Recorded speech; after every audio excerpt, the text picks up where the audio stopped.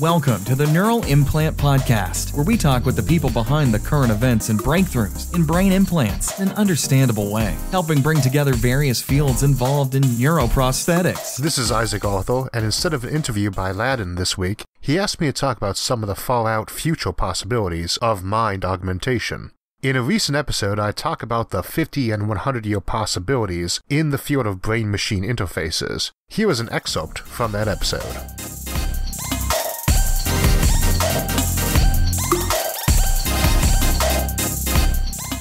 Throughout history, we've used our minds to build and improve things, but soon we will be able to build things that improve our minds.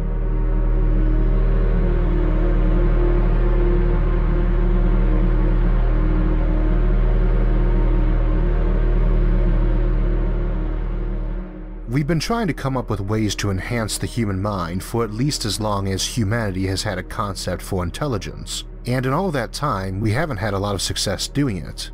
We have had no shortage of potions and concoctions meant to enhance the mind, and some, like coffee, at least partially work. We have no shortage of drugs that alter the mind either.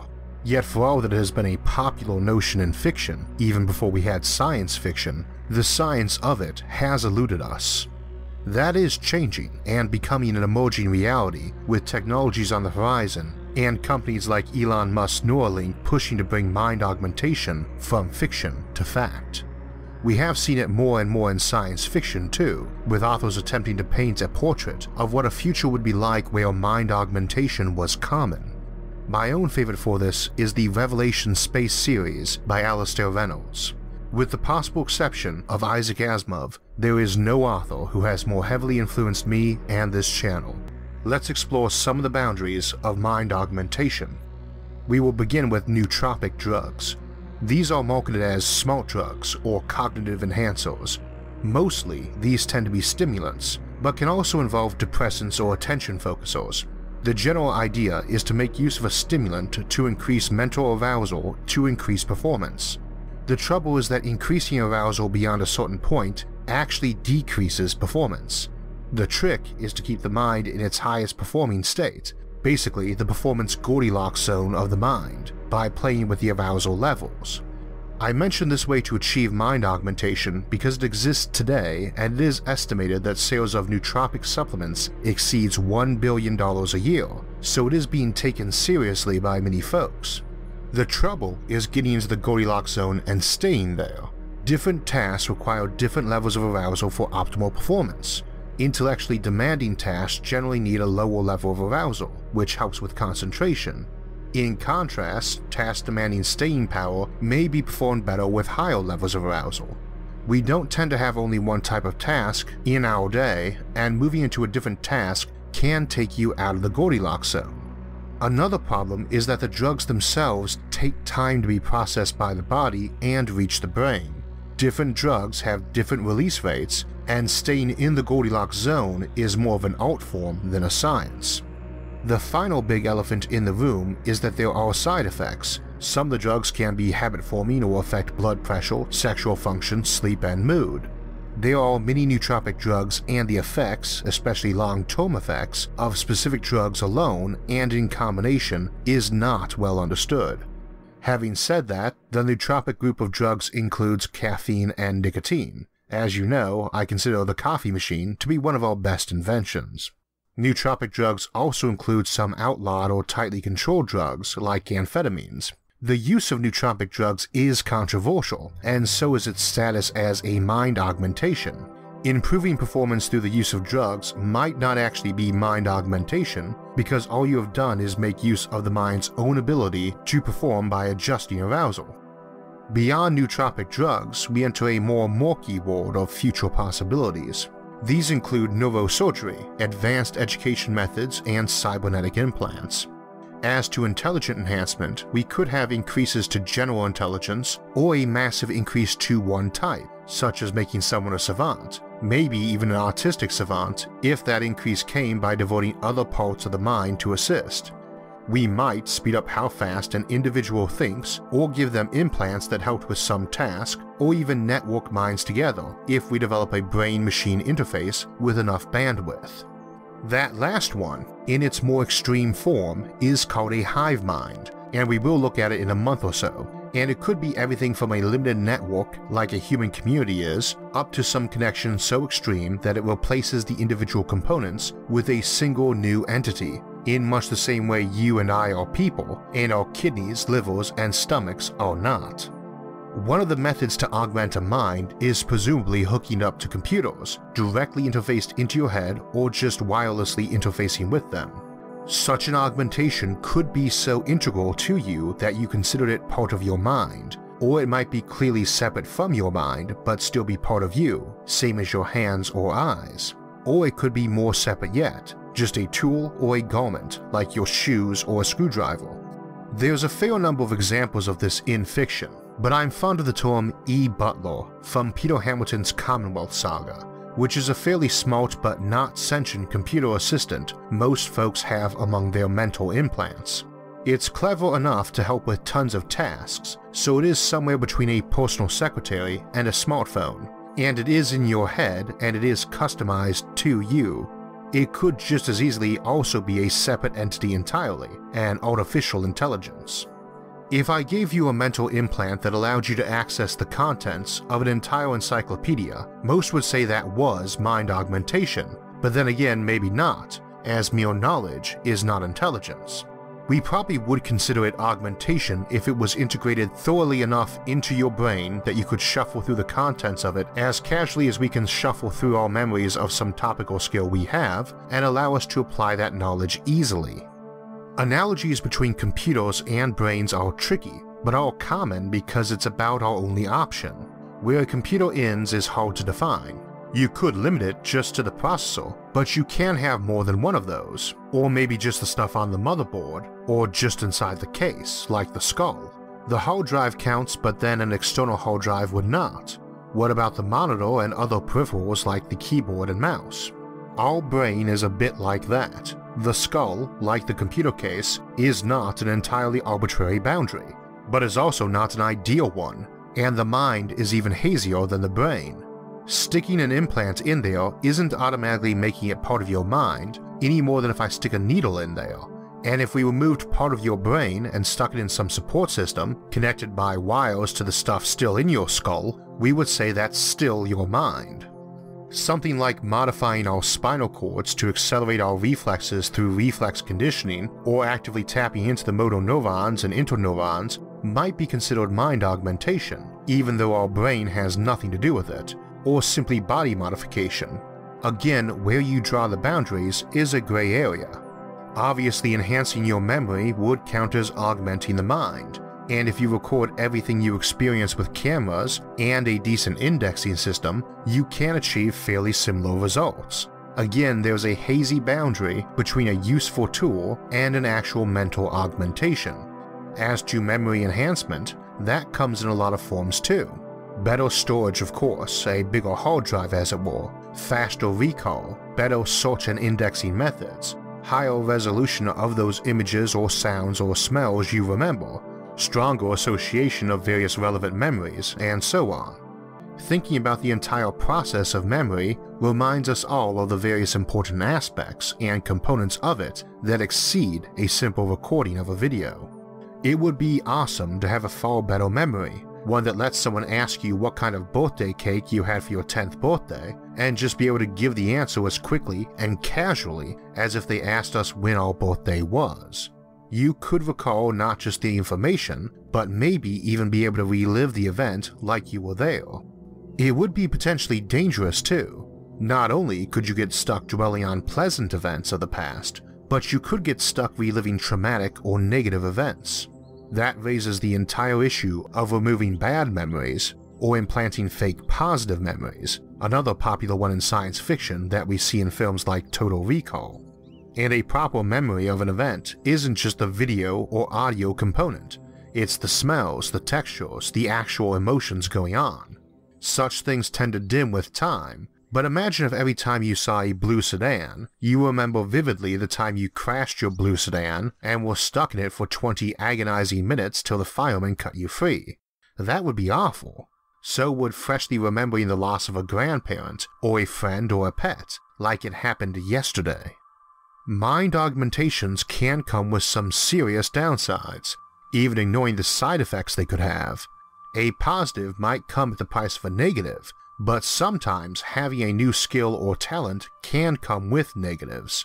Learn a lot of science and some science fiction isn't as fun to watch anymore. Get better hearing, and a street musician striking some off chords might grate on you like nails on a chalkboard, so that you might want to be able to dial down or switch off some augmentation. More importantly though, the brain is not a processor with carefully designed software. We talk about the architecture of the human mind like we do software architecture, but that's a dubious term. Your brain certainly has structure to it, but in the same way a forest or jungle does. Much like how an ecosystem can have massive changes from mild tweaks, the human mind and personality might be very sensitive to small changes. So early augmentation probably wants to avoid messing much with the architecture of our minds. You can go for non-mind augmentation, like just hijacking the optic nerve to send information through as a visual input, and some others to serve as an output, both to other devices that do some work. You could go the neural lace route perhaps, something that does not alter thinking, but pretty much is a net of detectors woven throughout the mind to read your thoughts, send that data for processing, and send it back as an input. Another option is to augment reflexes using the comparatively much simpler neural pathways in the spinal cord, or bypass the spinal cord completely, as is currently being developed for people with spinal injuries. As to making someone smarter without messing with that architecture, two of the methods are just making it bigger or speeding it up. For the former, speeding it up, you could potentially replace all the slow signal transmission lines in the brain, which move anywhere from walking speed to bullet speed, with stuff that moves at the speed of light. We talked about that option more in the transhumanism and cyborg episodes, so I won't repeat it now, but this is what gets classified as speed intelligence, one of the three types of superintelligence identified by Nick Bostrom in his book Superintelligence. The other two types being networked intelligence, which we'll look at more in the Hive Minds episode, and quality intelligence, which is a hazy concept but basically the reason why you are better at many tasks than a room full of monkeys, even though they've got more combined brain matter than you do. Another author, my friend Dennis E. Taylor, calls accelerating thought speed frame jacking in his We Are Bob novels, and I like the term, so I'll borrow it for the notion of speeding your thoughts up but not constantly, just as much as is needed at that time. This is essentially how fast you are experiencing time. Frame jacking would tend to drive you nuts if you were always existing at a time rate where seconds seem to take hours to pass. So while you might be comfortable running a bit faster than normal all the time, you probably won't want to speed up very fast for more than short periods.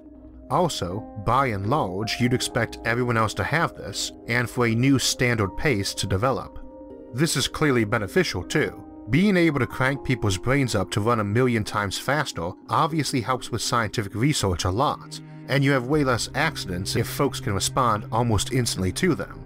But it would start messing with our concept of time a lot too.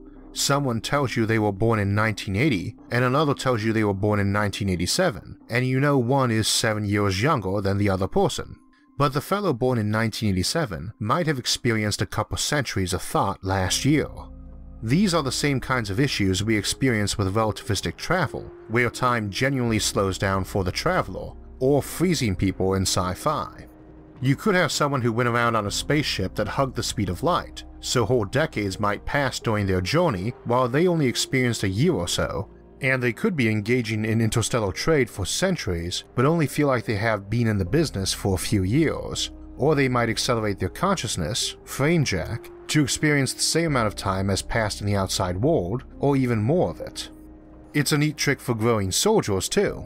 Sci-fi loves to have tank-grown super soldiers you can pump out in months from some cloning vat, but tends to ignore that they aren't getting much training in that time. Fully grown or not, a 2-month-old is a 2-month-old. They aren't even talking and walking. If you can speed up their thoughts though, you can teach them faster, or just take regular people and hand them some books on the topic and tell them to read them now. Obviously it needs to be an electronic book, or better, some virtual simulation with hands-on training, but now they suddenly know the skill. Doesn't feel like it's them though, because they did actually spend the time to learn it. You might expect everybody with this option would go and try to learn everything, but first off, most people do have plenty of free time and still don't hit the books to learn skills they don't particularly need at the moment. Second, this is one pathway to extreme life extension. You only live maybe a century of real time, but experience thousands of years of subjective time. And while we are keeping to a basic human mental architecture, even if we can extend their useful memory so their brain does not fill up or overwrite old memories, there's a cost to life. Firstly, you probably want to get paid more for an hour spent frame jacking than at a normal speed, since you are experiencing it. So our ideas about being paid by the hour changes. Living 20,000 subjective years when you are physically 20 might seem like a gradual change made to your mind over subjective years spent reading stuff while you sat down on a couch for a few minutes, but to everyone else, it won't be the least bit gradual. Do you think if we stuck you in a slow time pocket for a century in a library to read, you would emerge the same person as far as your friends were concerned? All that new knowledge, probably even talking differently. How do you feel about the spouse you married and haven't really talked to from your perspective in a decade? And how do they feel about you? Understanding that, you might get very touchy about frame jacking a lot. So speed intelligence is a promising path to mind augmentation, but not without its problems. The nicer path, when you just want it for learning, is to copy all the information over, but the brain, and anything functioning on a neural network concept, is not particularly suited to copy and paste. There's a big difference between photographing a book page and actually learning its contents, absorbing it, and doing all the new wiring and indexing so you can recall and utilize it. The last aspect, though, returns to the continuity of identity issue. With something like speed intelligence, you are just being changed gradually, from your own perspective, but suddenly spiking someone's intelligence up 20 IQ points probably changes them profoundly, and pumping them up to hundreds of times smarter than the normal person ought to change their psychology more than going from standard primate to human. A lot of people might not like that, even if they wanted to be that smart, because they might seriously doubt they were that smart, that we instead have an entirely new entity and they cease to exist. Folks also sometimes kick around the notion, usually in terms of the Fermi paradox, that what we consider intelligence is sort of a form of insanity. We don't know that getting a bit smarter might not be a very bad thing. People worry about civilizations being too dumb to survive, or getting dumber and dying off, but getting smarter might get you too. You could potentially have a civilization fall apart simply because its members were so smart they were constantly being overwhelmed by existential crises. They might get depressed or conclude free will and existence were logically impossible or pointless, but were too smart to ignore it or rationalize a way around it, and just sit down and shut off. A popular notion is that civilizations run on a lot of stupidity, and it would seem like if it were actually true, then one with a lot of mind augmentation might fall apart. Personally, I don't see it that way. But then if I didn't think making people smarter was almost always a good thing, I wouldn't spend so much time learning myself or teaching, so I might be biased. And education itself is the oldest method of mind augmentation and has a very good track record of performance.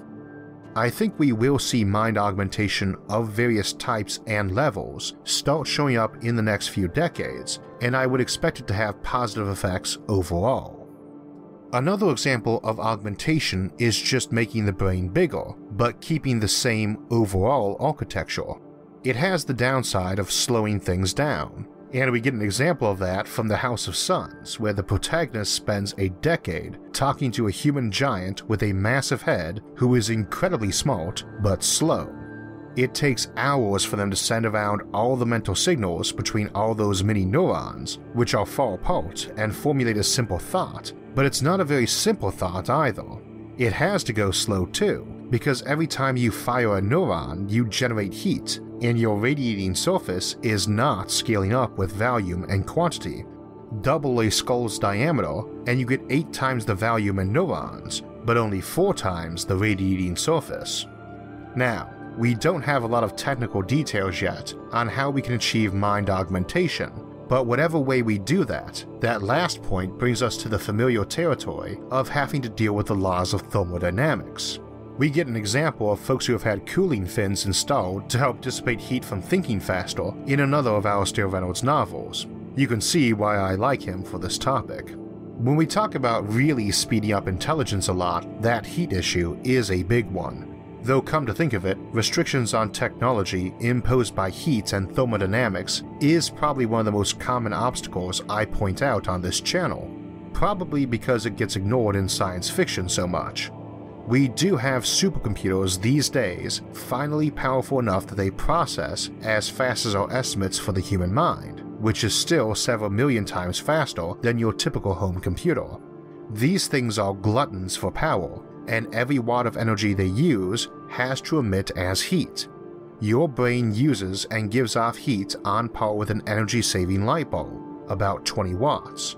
A good supercomputer produces thousands of times more heat to do way less. Even overcoming the scaling issue and being able to create a computer that would fit into the skull alongside the brain would not solve the heat issue, and it gets worse. Recent research on thermoregulation of the brain has shown that a change in temperature of only a couple of degrees has a very detrimental effect on our ability to think. A mobile phone consumes about 5 watts of power. It is really dumb in comparison with a supercomputer, but even at that low power level, that's a quarter of our brain's usual heat output. We have to be very careful not to overstep our body's ability to dissipate that heat. This is interesting because while we can doubtless keep improving how much energy we need to spend per calculation, and thus decrease the heat we need to get rid of, it does indicate something about the speed intelligence approach. I mentioned earlier frame jacking in the We Are Bob novels. The higher your frame jack, the more heat you are going to produce, and so the shorter a period of time you can do it if it is beyond your regular heat dissipation level. Whatever that is, even if your computer's or artificial brain is so efficient it can run 1,000,000 times faster than a human brain constantly, you can presumably briefly push it higher than that. Not only is speed intelligence probably the easiest path to pursue for major mind augmentation, certainly conceptually the easiest to explain, but that these relative bursts of speed, frame jacking, would be a major aspect of that. One potential solution to the thermodynamics problem is to move the bulk of the processing outside of the skull. This could be moved to a chip embedded elsewhere in the body, or carried around on a pocket-sized computer, or even off-site, that you talk to over a network. This does raise the issue of communications outages, where it is completely removed from the body, and still imposes some limitations on heat dissipation when it is housed elsewhere on the body. Current performance gaming computer rigs and supercomputers have moved to liquid cooling solutions because heat can be removed from the hot areas of the computer much more easily than radiating or even convecting that heat away close to those hot areas. The human body is already set up to be a liquid-cooled radiator of heat, and we could increase the flow of blood to the brain or other parts of the body and use other parts of our body to dump out the excess heat through sweating and opening the blood vessels under the skin. This means that mind augmentation could become a combination of brain and physiological augmentation where the two are inextricably linked. The more heat that can be dissipated by passing more blood through the skull and other implanted areas, the longer the person can be frame-jacked and the faster they can think. Whatever system we ultimately adopt for mind augmentation will need to address not only the interface with the mind, but also its physiological, social, and thermodynamic consequences.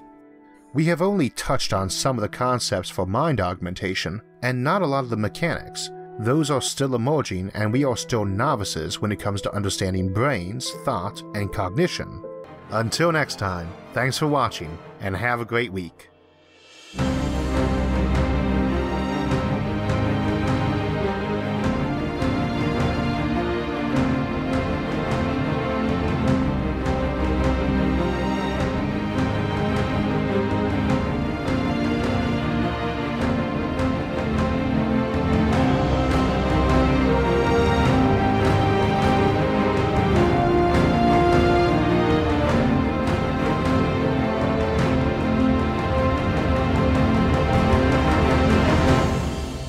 hope you guys enjoyed that. If you want to learn more about futurism, such as fast and light travel, space colonization, and space elevators, check out my YouTube channel, Science and Futurism with Isaac Arthur, or subscribe to the podcast with the same name. Thanks. Hope you enjoyed the show and were able to learn something new, bringing together different fields in novel ways. Until next time on the Neural Implant Podcast.